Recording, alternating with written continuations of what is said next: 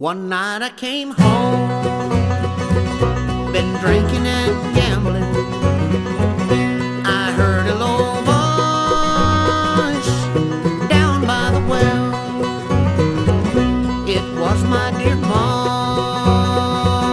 She was praying to Jesus to save her dear boy from a drunkard's hell. I staggered on, fell down beside her. My poor aching heart was burdened with shame.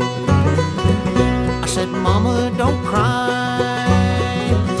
You know I'm not worthy. I fear that your prayers will all be in vain.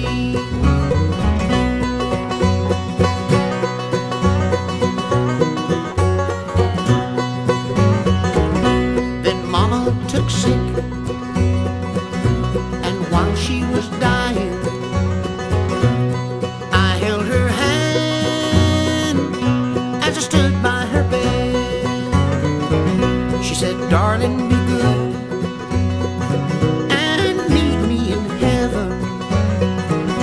That was the last words my dear mama said, but I kept right on,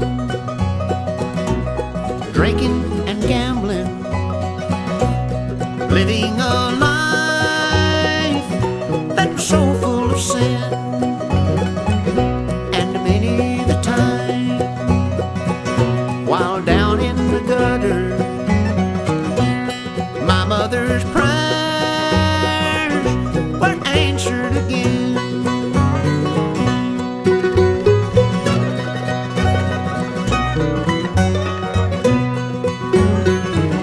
About 3 years ago, I came to an altar.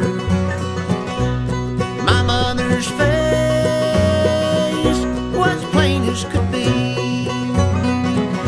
I told my dear Lord, you know I'm not worthy. Have mercy upon a sinner like me. With a vision of Mama rejoicing in heaven, the Lord came down and saved my poor soul.